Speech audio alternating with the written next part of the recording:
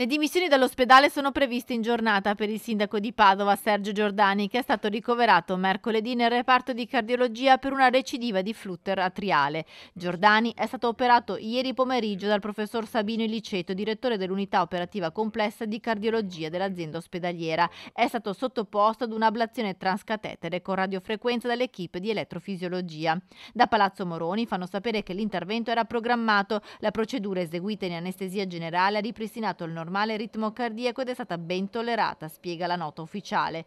Dopo le dimissioni, Giordani dovrà rimanere per qualche giorno in convalescenza. Il sindaco è atteso in pubblico per le celebrazioni della festa di Sant'Antonio il 13 giugno, data in cui ricorre il primo anniversario della sua rielezione a sindaco. Durante la prima campagna elettorale, invece, nel 2017, l'ictus che lo portò al ricovero, ma Giordani non si fermò e vinse al ballottaggio contro Massimo Bitonci. Da allora il sindaco si sottopone a controlli periodici per la sua alterazione del ritmo cardiaco. Nel 2018 infatti era stato sottoposto ad un'operazione simile.